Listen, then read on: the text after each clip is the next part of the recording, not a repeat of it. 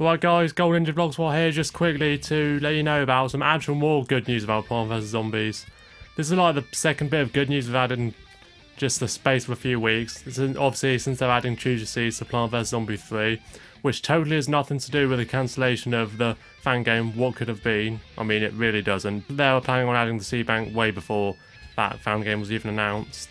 So yeah, maybe stop trying to make the link now. Regardless, we've got some good news about the shooters, potentially. So over on PC, the game got quite a big sale. It's a 90% off or something like that on Steam and various other platforms, and the player base obviously rose up quite a bit from that, which isn't bad considering PC are the smallest player base. And a bit more went on this whole community post to support feedback on the PvZ series going forward. So the EA community manager, EA Shepherd, has said, thanks to the link to the Steam stats page, it got me thinking about support and updates. We know there isn't a team any longer to support the game, but here we are still playing. I'm tossing some info to send out the chain. I need your help. I need you to post as much data as you can on traffic. Hitting almost 10k on one platform is a perfect start. So yeah, do that then. Over here on the post itself. I cannot promise any type of update to the game, servers, content, etc. But yeah, potential support for the game, so yeah, that's something.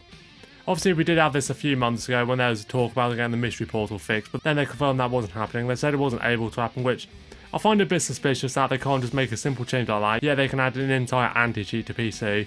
But since EA actually seems to be helping it, it's probably not the best time to be flinging mud at their direction right now, if you know what I mean. So yeah, obviously this has got, well, quite a few replies now, like we're literally on page 43 of it. I've done a little post here myself, it's not updated my name and profile picture yet.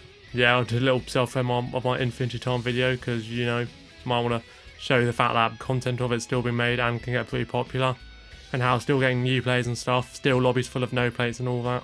Of course, such news has led to, let's say, a little bit of overexcitement in the PvZ community. Oh, we're getting Garden Warfare 3. Oh, we're getting BFN 2.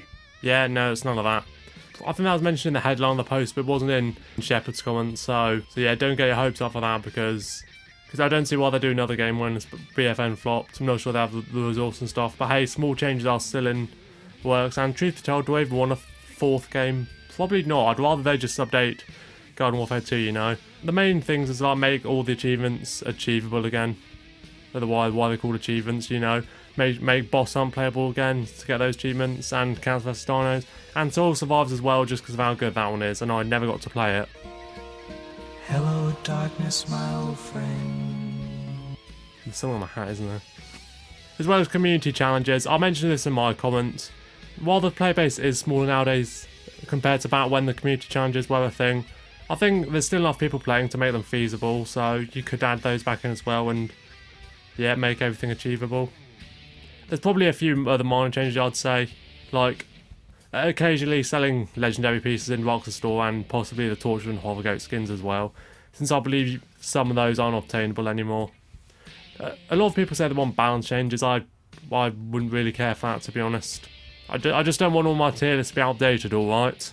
Of course, that's just what I wanted, but truth be told, if they fix the mystery portal and added back community challenges, I probably wouldn't really want anything else, to be honest. Some people say they wanted them to like update BFN again. I mean, there's kind of been no point, except, you know, to add iceberg letters, just so the roster size isn't unbalanced. But yeah, regardless, share as much of this information as possible around the community. The EA post will be linked in the description, and so will Suburbia's Main Street, the Discord server which I'm partnered with. They've got some good info on this, so yeah. Expect to see more videos like this from other content creators. I'm Golden Ninja Vlogspot, that's all for me, but remember, the game is still playable to this day, still active, so go on there right now.